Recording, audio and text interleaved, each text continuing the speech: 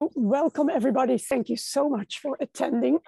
I want to thank the people behind the scenes, which are Dorit Jordan Dotan, Cheselyn, Amato, and Chana, Wiesenthal, Elias, for helping with the program. Of course, Judith Joseph, who's been curating this particular session, and very much Aaron Rosen and Jonathan Homrighausen for presenting today. Back to you, Judith. Thank you so much. We have a wonderful program today. We have Jonathan Homrighausen, who curated a virtual art exhibit at the Luce Center, of which Aaron Rosen is the director. And I'm going to read their bios briefly. Jonathan Homrighausen is a doctoral student in Hebrew Bible at Duke University. He writes and researches at the intersection of Hebrew Bible, calligraphic art, and scribal craft. He's the author of 2 books and numerous articles. He is currently teaching in Judaic Studies at the College of William and Mary and preparing a dissertation on the ritual, metaphorical, and material significance of writing in the Book of Esther and its reception. Dr. Aaron Rosen is professor of religion and visual culture and director of the Luce Center for the Arts and Religion at Wesley Theological Seminary in Washington, D.C., and visiting professor at King's College London, where he taught previously. He began his career at Yale, Oxford, and Columbia after receiving his PhD from Cambridge. He has curated exhibitions around the world and written widely for scholarly and popular publications. He is the author and editor of many books, and he is a member of the advisory board of the Jewish Art Salon. And I'd like to welcome members of the Chicago Calligraphy Collective, who I noticed joined the program, and other calligraphers and members of this exhibition. So Jonathan, I'm going to hand it over to you. Thank you so much, Judith, and thank you all for coming here today. Let me get my screen queued up. Perfect. So today I'd like to talk about an art form that many of you, I know many of you appreciate. I've seen already at least one slant writing table in the background and a few names that I know from calligraphy world. And at least one of the artists I'll be talking about today, I see his name on the participants list. So I'm very excited that you've all come here this afternoon or evening or whatever time it is in your time zone. So today I'd like to talk about this exhibit that I've curated for the Luce Center on calligraphy and sacred text. You can go to the luceartsandreligion.org/visual music and find it. There are 15 works, and every work is by somebody who's living. I wanted it to be a very contemporary collection of works, because I think we often think of calligraphy and everybody knows the medievals did it, but it's very much alive and well as an art form. I first got into the intersection of calligraphy and sacred text through the St. John's Bible, which was done by a Roman Catholic religious order, but it's led me in many other directions, both Jewish and Christian artists, and the St. John's Bible will come up again in our talk today. And in the St. John's Bible, just like Torah scribes write with quill on animal skin, this project was also written with quill on animal skin, but unlike a Torah scroll, also has very colorful images, visual meditations on the text that are kind of inspired by many different things, including sometimes Jewish art and Hebrew calligraphy. In working with the St. John's Bible, though, I found that many audiences don't have a good set of tools for appreciating how calligraphic art works. So the metaphor that I came up with is the idea of visual music was in part inspired by this woman's work, Anne Heckel. She has, in the 80s, did a lot of work in seeking to capture the orality and the musicality of spoken language on the page. So here, this is a series of kind of theme and variations on a line from the Psalms, "Be still then and know that I am God." And each one, there's a different place where you pause, a different word that might be emphasized. Be still then and know that I am God, or be still then and know that I am God. And each one of these has a different sort of emotional valence in the way that the the orality, the musicality of it plays out. And of course, you could then bring this into conversation with actual musical settings of the psalm verse. So in this exhibit, Visual Music, of the 15 works, there are 4 that are by Hebrew calligraphers and another that incorporates some Hebrew. And I wanted to discuss those today because I thought they would be the most interest for this audience. The first one is by a man named Michel d'Anastasio. He was trained as a Roman alphabet calligrapher, and then in the 2000s, through genealogical research, discovered he had Jewish ancestry. And in seeking to go back and understand his past and his heritage, he started doing Hebrew calligraphy. So this is a line also from the Psalms. If I forget you, O Jerusalem, let my right hand wither. This is from the Psalm 137. They asked for us to sing us one of the songs of Zion. This is a psalm of lament for being in exile for the diaspora. And here, the letters move. There's thicks and thins. And in every one of these letters, he has the broad edge nib, the very thick, kind of bold letters of the Hebrew, but then around them in a much finer pointed nib, he kind of outlines the letters. So each one looks like it's dancing. They're really moving around. They're somewhat, they're not perfectly vertical, and they're kind of in conversation with one another. And so here's a good close-up. Part of what I love about this is in the psalm, the Jews are asked to sing a song of Zion as if they're supposed to sing something joyful. But of course they can't, because they've been put into exile. They're mourning, they're traumatized. And so instead of a song of joy, they're singing the blues. It's a lament. And the vibrato and the energy of the pain is in the vibration of the letters, visually created by the lines around the big, bold letters. And this is a kind of one of his signature visual styles. A very different style of Hebrew calligraphy is in Avraham Borshevsky, who was born in Russia, made Aliyah to Israel. And this is a line from Psalm 92, the righteous flourish like the palm tree and grow like a cedar in Lebanon. And here the parchment itself is shaped into, to me, what looks like a very giant palm leaf echoing the palm tree. Borshevsky is both doing a kind of artistic, creative Hebrew calligraphy. He's also a sofer, and his letters are very much inspired by that style. You can look closely and see the tagin on the letters on which the tagin are traditionally written.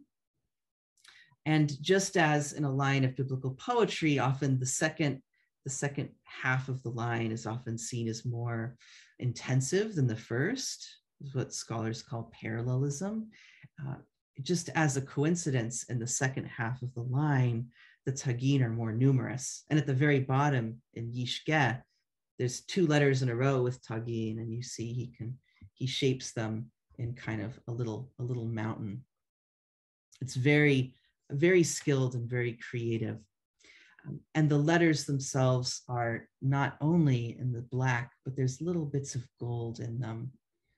So getting back to lines from Tanakh about gold being, the mitzvot being more valuable than gold, or the fear of God being more valuable than gold.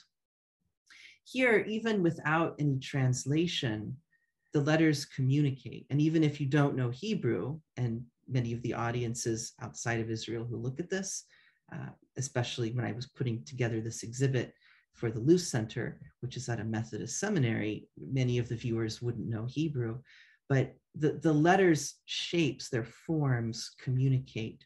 So there's something playful there too. The next artist that I was delighted to feature is Rabbi Peretz Wolf Prusson. He is based in California, and he did ketubot in the 70s and 80s, then went to rabbinical school, had a long career as a rabbi and an educator, and now has gone back to art as kind of, I don't know if he'd use the word retirement, but this back to art as his full-time vocation. So this is a line done in a serigraph style from Pirkei Avot. If I am only for myself, what am I? And the letters of the words at the top right, the last few letters of some of these words are in red. And if you read it like that, then it's just ani, me, ani, I, who am I? As if to say, if I'm only for myself, who am I? I have no identity. I'm just a being in isolation. We live in community. And as a response to that, at the bottom, the larger letters on the page is just this giant, bold olive in a very stark black. Oh, here I am talking about his work, and he just entered. Hello, Rabbi. The irony here is that on the one hand, this olive is kind of in isolation. It's very bold. It stands on its own, but it's still in community with the verse above it, because they're all united by the shared negative space, the white space of the page, or of the paper. So there's always a message here about the relationship of individual and community. And finally, the last of the Hebrew calligraphers proper in this exhibit is Izzy Plodwinski, and he's from America, also moved to Israel, and this is a work he did in the 90s. This is an alphabet. This is a very common thing with calligraphers, just to make a piece of art that is just the letters of the alphabet or the alphabet, done in a very creative and unique style. So this is a cursive alphabet with a small quote from Rebbe Nachman: "Man must renew himself constantly." And here, the medium and the message go together, because first of all, he's working with cursive Hebrew script, which is not as often, as far as I know, the basis for calligraphic exploration in the Hebrew language. And here, even when he writes in the block script, he puts in one cursive style letter, just a little surprise. But even the tool he's using is rather unconventional. This is a nail board, like what you'd use for filing your nails. And so he uses that to generate these letters. And he's very much here inspired by Japanese Zen calligraphy. And the way I looked at this also is he's varying the colors, almost like the rainbow after the flood, which was shown to Noah. So again, this theme of renewal, that the text is about constantly making something new. And so the art, even the way the art is done and the shapes of the letters, is reflecting that important message. All these, there's these connections between the form and the content and the process.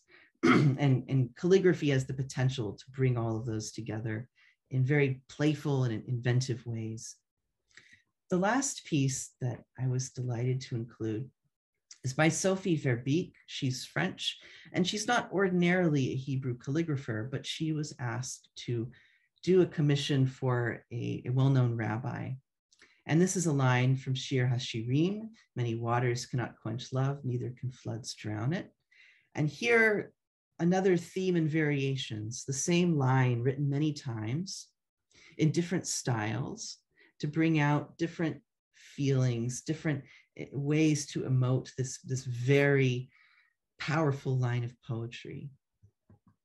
Her Hebrew lettering I love because it's very fluid. The letters kind of look like they're underwater, they're moving, they're dancing. And this is, I think, very evocative of Gina Jonas's Hebrew lettering. And then even the way that she wrote this line, there's many different rhythms here. In this writing in particular, you have these wide letters, the M, the Y, the C, and then these very quick, narrow letters, the A here and cannot, or the O. This is a kind of many rhythms, or maybe even a sort of jazz look to how the rhythm, the tempo of a line of calligraphy can read and can sound when you're reading it and sounding it out loud in your head. So each one of these pieces brings out a different element of how calligraphy can work. And in each of these, I'm hoping that as you look at them, you get some sense of what calligraphy can do. Calligraphy is often seen as just a kind of craft, or it's just beautiful lettering. And it is beautiful lettering, but I think there's a lot more to it than just something that's pretty or ornamental. And each of these works by different calligraphers working in Hebrew brings out a different element in that. So I believe that Judith and Aaron have some questions, and then I'd love to hear what everybody else thinks. Yes, first of all, Jonathan, I want to thank you so much for your beautiful presentation. I have spent some time with this work, but I appreciate each piece so much more after hearing you speak about it. So you touched on a lot of issues from the content to the form, and I really, I got a lot out of it, so thanks. My question for you is, as a contemporary calligrapher, I've noticed that despite the fact that we live in a pretty secular world, a lot of the calligraphy that's done today is in a religious context. I'm not talking about wedding invitations and things like that, but things that are done as art pieces really are often in a religious context. Do you have some thoughts about why that is? That's a very good question. I think one is that when calligraphers are doing something that's really working with a text or meditating on a text, they're going to want to pick a text that's momentous and important. I mean, unless you're doing wedding invitations. So, and I think in Judaism in particular, there's a sort of interplay between Sofrut and Hebrew calligraphy. I will say, working with the St. John's Bible, it was something new. It hadn't been done in centuries. And the thinking was in part that when Gutenberg came and printed Bibles became mass produced among Christians, the skill set of calligraphy was not as necessary. But among Jews, the Torah scroll has to be written by hand. The mezuzah has to be written by hand. So, even though I think in Germany was some group that programmed a robotic arm to write a Torah scroll, and it was faster and it made no mistakes, but it's not kosher because it has no intention. It doesn't understand what it's doing. So I think part of it is that in Judaism, there's a sort of interesting interplay between the ritual craft of Sofrut, which keeps some calligraphic tradition alive. If you have a Jewish community with working Torah scribes, you have people who know calligraphy. And I think that kind of enables and interplays with the more personally expressive side of calligraphy that is not as kind of halakhically, what's the word I'm looking for? Halakhically purposive as a Torah scroll. So it's no coincidence, for example, here's Avraham Borshevsky on the right. Here's a mezuzah he did. Izzy Plodwinski also. I found this on his Instagram. This is from a Megillat Esther. He also trained as a sofer. And Rabbi Wolf Prussan did ketubot, which don't have to be written by hand, but it's another kind of ritual craft that relates to an artistic, expressive side of Jewish tradition as well. And you could get into Hidur Mitzvah in discussing this. There's a parallel even among some of the Christian works that were in the exhibit. This one that people were particularly enthused about is by Georgia Angelopoulos. She is a Greek-Canadian calligrapher, and a lot of her work, at least this piece, is playing with iconography and the tradition of icons in Orthodox Judaism, which are also not really seen as expressive art. They're also a kind of very, very regulated or very traditional kind of ritual craft. But in her use of gold and her use of lettering, she's very much evoking that style. So there's a sort of art and craft conversation here. And I think there's a lot more that could be said about this that so far, I think I haven't seen it being written about. Although if you are curious, Shoshana Guggenheim Kedem's Open Studios talk for Jewish Art Salon, she also works at the interplay of Sofruits and artistic calligraphy as well. I just want to point out that you misspoke and you mentioned this in the context of Orthodox Judaism. And I think you meant. Oh, right. I meant Greek Orthodox Christianity. Yes. No, I don't think Orthodox Jews. I don't know any Orthodox Jews with an icon of St. Lawrence. Wait, St. Lawrence wasn't Jewish? Uh-oh.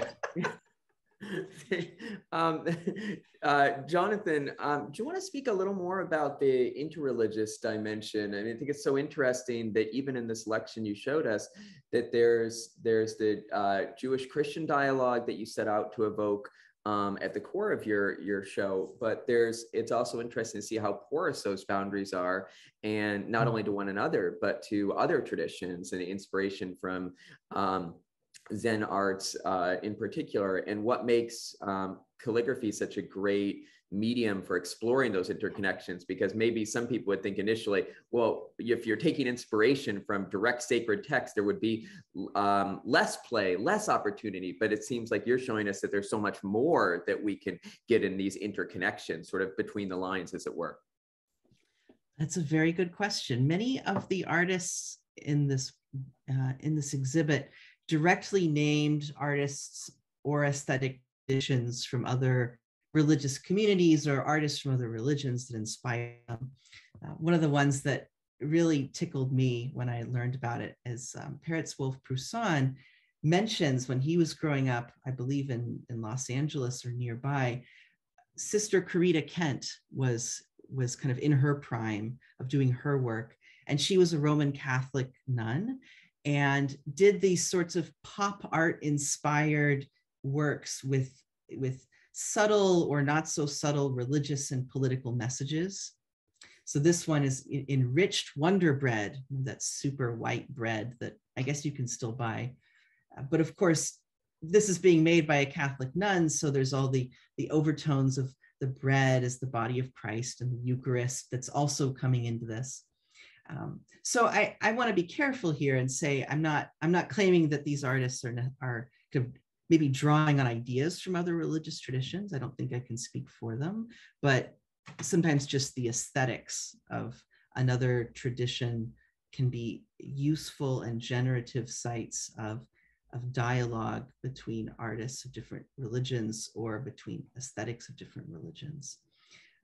So this is one example. And another example is Plodwinski is often said he actually calls it Zen Hebrew calligraphy.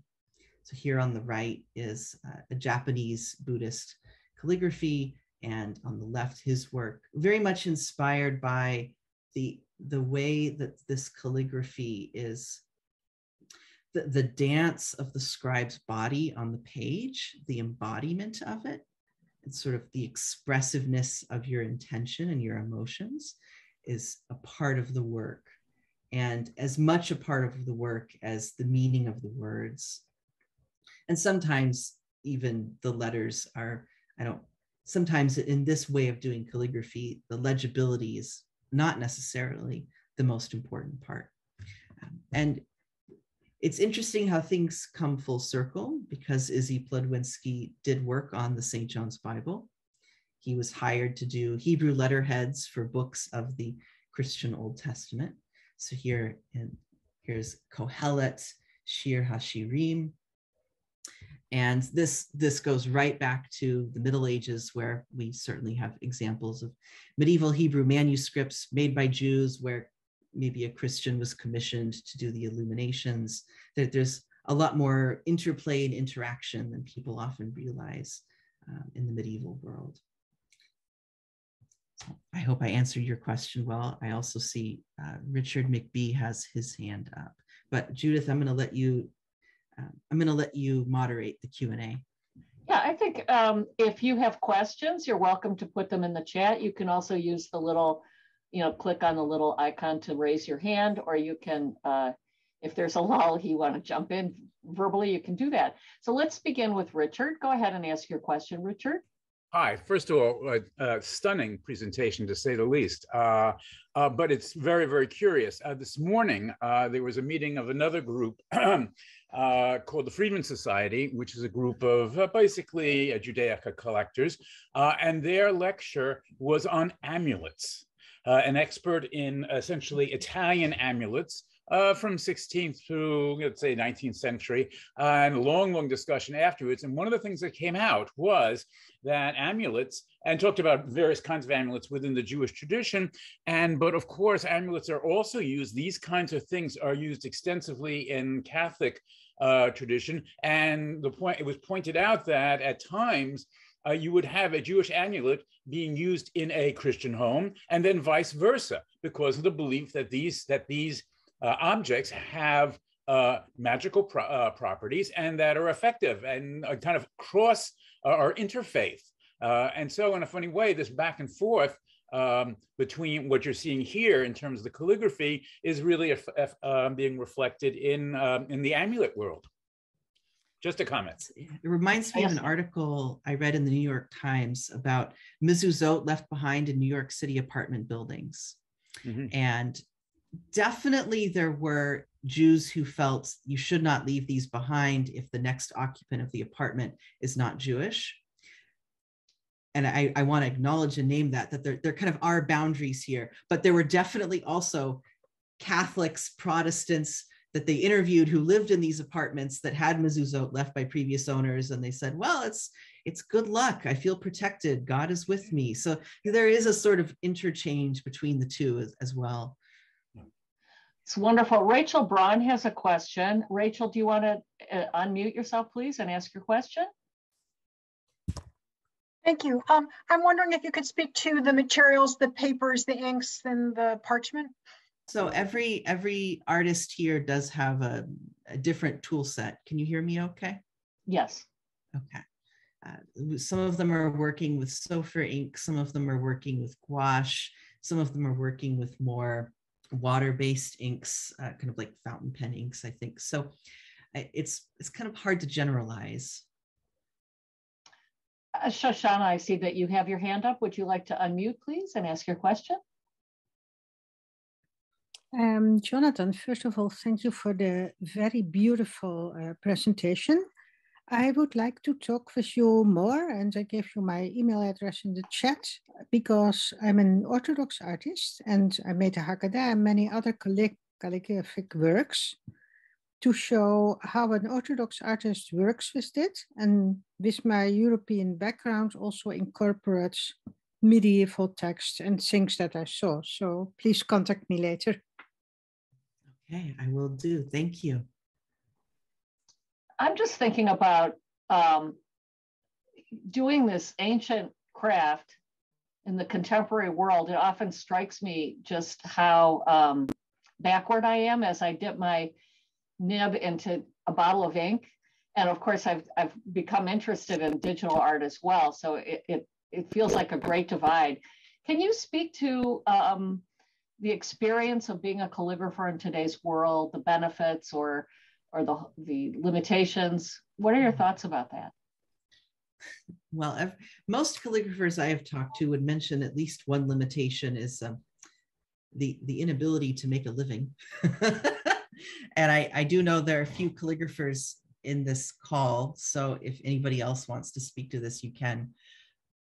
I think one thing that I hear again and again is just when things seem very quaint or old-fashioned or irrelevant, perhaps they're more needed than ever. And if the pandemic has taught us anything, it's being physically present, being embodied are both really important. And with the work of calligraphy, the scribe's body is very present. It's very personal in a way that typing something on a computer just, I don't think gets you. That's my bias. So, you know, you could say quaint or you could say old-fashioned, but you could also say more needed than ever. I see a lot of heads nodding in agreement with you. And I often think too about handwriting. And we see less of it today, but oftentimes, especially if somebody's passed away and you catch sight of their handwriting on a piece of paper, you get this visceral response. It's almost like the person is in the room with you.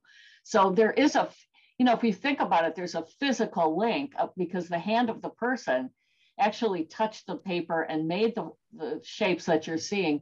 So I think that certainly is present in an actual work of art that isn't digitally or electronic, mechanically reproduced. So I think people want that connection, and I don't think it's going anywhere. I don't think it's going to fade away. In fact, I did a little blog. Oh, go ahead, please. Oh, not at all. There's a reason people are still forging authentic JFK letters, things like that. I mean, people pay a lot for someone's autograph or someone's especially if they're handwriting queuing on Jonathan, because he's coming back. And I would say, in terms of the handwriting, Judith, just a personal note that that is so evocative to me, having lost my sister, that when we finding where she'd carved her name into a cabin that the family has. And I probably shouldn't admit this as a Jew, but the one and only tattoo I have is my sister's name from a letter she wrote to me. And so seeing her handwriting on the flesh is something that's very powerful to me. And I thought of that a lot in Jonathan's exhibit with the work of the Song of Songs in particular, the Set Me as a Seal Upon Your Heart and Upon Your Arm. And it's been interesting to see how many artists have taken those in literal and then metaphorical loops as well. Right. Actually, and that Set Me as a Seal line is so often used to refer to wrapping tefillin. So it goes full circle. Sorry, Judith, sorry. No, not at all. There actually is quite a lot of things being written about the fact that tattoos are not so forbidden in Judaism. I'll just throw that out there. Don't want to go down that rabbit hole. So Aaron, talk a little about the reception of this exhibit in the Luce Center and responses to it among non-calligraphers, perhaps. What kind of buzz are you getting, if any? Oh gosh, as you can tell, people love Jonathan. He's been such a great voice in our Luce Center dialogues, and you can see that also, especially when people get a chance to hear him speak about these kind of works. And this is a great teaching resource for our seminary, and so we show Jonathan's exhibit in our classes. And Jonathan actually did double duty this morning by speaking to my wife is an Episcopal priest, so he spoke to her congregation. I think there might be a couple of friends from the congregation on this call, and so he's been talking about them and to them about calligraphy and sort of meditation and things apropos the Advent season. And so it's just a wonderful way to open up interreligious dialogue. And I think one of the things that we're trying to do as a seminary, and I've had great conversations with some of you folks here from the Jewish Art Salon about this, is ways to increase Jewish literacy in Christian contexts, because so often we think that those dialogues should either be at a neutral venue, or the key is to get non-Jews into Jewish spaces to educate them. But it's also important to really develop those tools of interreligious dialogue, but just that engagement and passion within seminary, and to engage with Jews qua Jews, not just, as St. Augustine would say, as the librarians of Scripture. And so this is just a prototypical kind of resource that we'd want to use to get students thinking and to use their biblical literacy and then push that in directions they might not be quite as accustomed to. So it's been terrifically well received. Fantastic. And I know this is outside the purview of this exhibition, but of course, in Islam, calligraphy is extremely important. And just a little plug for our next program will be on December 26th, and we're going to feature art from the Jerusalem Biennale. And one of the exhibits is Lenore Mizrahi Cohen, who collaborated with Islamic artists from the United Arab Emirates, and there is some Arabic calligraphy as well as Hebrew calligraphy in the exhibit. So that is a place where I think Jews and Muslims can come together too, as the love of calligraphy. It can build understanding. Judith, I see a Serena There's a new hand up. Great. Why don't you unmute? I had a question. You know, I'm an artist, a visual painter, and I've recently been studying Asian calligraphy, Chinese calligraphy, and I find it is very helpful in terms of understanding, first of all, learning the skill of the brushstroke and learning how to translate that to other visual forms of painting. So I'm just wondering, in terms of Judaic Christian script, if there's any overlap there, and has it ever been even thought of as a means of learning how to use the skills of the script to translate, let's say, the sign of a bird or whatever. The skill of learning these figures that you use in calligraphy can be translated to being able to draw and paint, if one can think that way, and can also be able to transmit it into representational objects, which I know that in Judaism, that's a big issue. It's a very good question. Two things come to mind. One is certainly the awareness that many of the Hebrew letters from the distant past in the square script come from ideograms, from images of things. So, you know, why do we call a bet a bet? Oh, it looks like a little house. And also there's the whole medieval tradition of micrography in Hebrew manuscripts, with the scribes writing very, very small letters to fashion larger designs, patterns. A very good contemporary example of that, if anyone's curious, I'll just put it in the chat. Fred Pauker's Traveler's Prayer. This, I believe, was a commission. Sorry, autocorrect. Fred Pauker. You can just Google it. It was a commission in, I believe, the 70s or 80s from El Al, and they wanted, it's the Traveler's Prayer, but it's in the shape of two birds. So this tradition continues, and I think there's always, you know, letters are made with lines and drawings are made with lines. So there's always going to be some amount of interplay between the two. Just Googling that prayer to see if I can pull that up for everybody. If you want to share screen, it's quite beautiful. Unfortunately, the artist is no longer alive. It's the kind of thing that would have been perfect in the exhibit, but I wanted all the artists to be living because I really wanted it to be contemporary. Any other questions for Jonathan? Or comments that you'd like to make?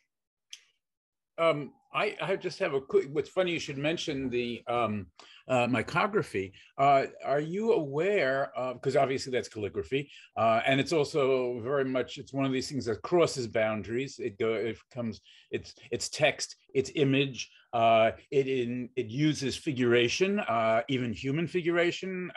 So are you aware of any contemporary calligrapher or artist who is doing micrography today? I think actually it is still practiced. I was wondering your comments on that.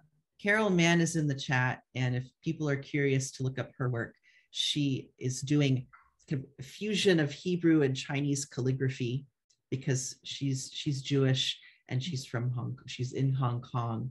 So her two heritages coming together. So there's always more of this happening. Yes, I see a plug for Izzy Plodwinski's book, and that's it. The Tefilat Haderech. If anyone is curious about Hebrew calligraphy, Izzy Plodwinski's book is a very good place to start. Not only because it's all about the technique, but because he has tons of images of contemporary and medieval Hebrew calligraphy. So you get a sense of who different people are, who the different artists are, and what they're doing. Noreen has a question. Go ahead and unmute yourself, please, Noreen, and ask your question. Thank you very much. I've been trying to track down and research Hebrew responses to the Psalms. I'm specifically, I'm very familiar with the Book of Kells. I'm an Irish Jew.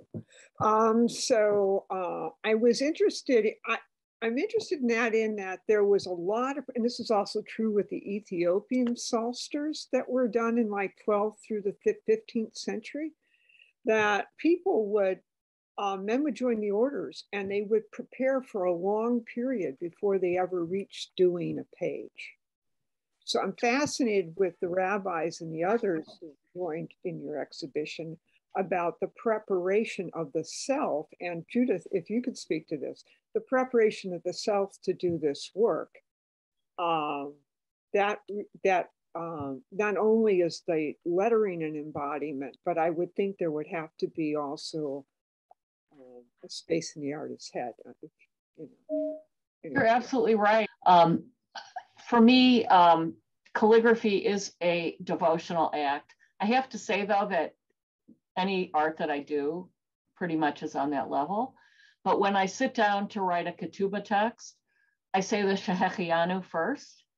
It feels like a holy moment. And saying the Shehechianu expresses my gratitude that I do the work that I do. I feel so fortunate and blessed, and it sanctifies the moment. It helps me kind of focus my mind.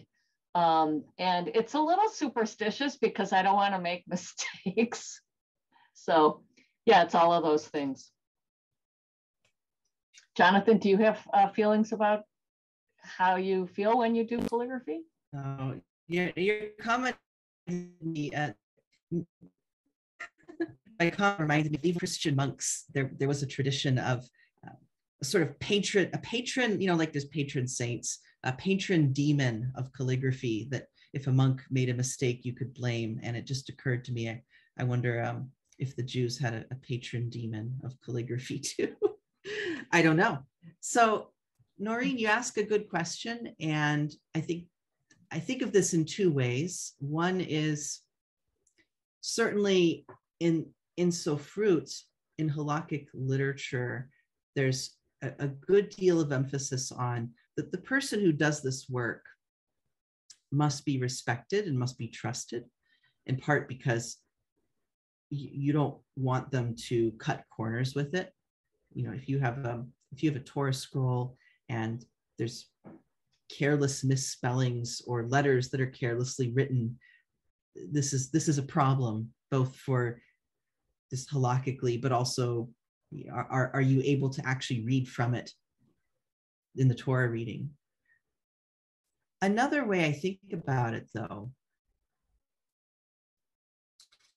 calligraphy requires a great attention to detail. Letters have to focus, and I do wonder if there's some connection between that and sort of halakhic ideas of kavanah, of intention, of being mindful of what you're doing at all times. So I think there may also be a way that the calligraphy is a moral formation or a spiritual formation as well. And ideas, I'm curious about if that resonates with you, Judith. Absolutely. Go ahead, Aaron. Oh, whether the letters themselves also conform people, like especially some theological thinking about the letters then being a kind of stricture, it's in self-imposing a discipline. And that conversation reminds me of, you know, a question, you know, because Judith, we had just a little sidebar there about sumi ink painting and the idea that you paint, as many of you will know, I mean, that you're doing ink on a paper that is meant to be one where you can't go back and fix your mistakes. And it's interesting how many of these art forms are about either about a kind of carefulness that you prepare to do something really intently, or that you prepare the self with that kind of studiousness so that then you have the liberation to proceed uncarefully, as it were, and to be okay with that. That's exactly how I describe it when I teach sumi-e, which is a Japanese ink brush painting, and I use that as a technical preparation for watercolor painting. And ink is a cruel mistress. It's permanent. So you have to really prepare yourself for that stroke. But I describe it as like learning how to dance. you memorize a dance step and you're very self-conscious and counting steps and everything, but then it becomes second nature. And then you can express yourself freely. And calligraphy is like that. And calligraphy actually has a somatic connection, because as you train your body to do these, the letter forms, which at first you have to memorize, but then they come sort of unconsciously and naturally, there's a mind-body connection, because the action of doing the calligraphy trains your hand, and it also it primes the pump for creativity. And I always tell people, if you don't have any creative ideas, just start painting or start doing some lettering, and just the action of doing it will get you started. So I'm sure, Jonathan, that you can relate to that, because you also do this kind of work.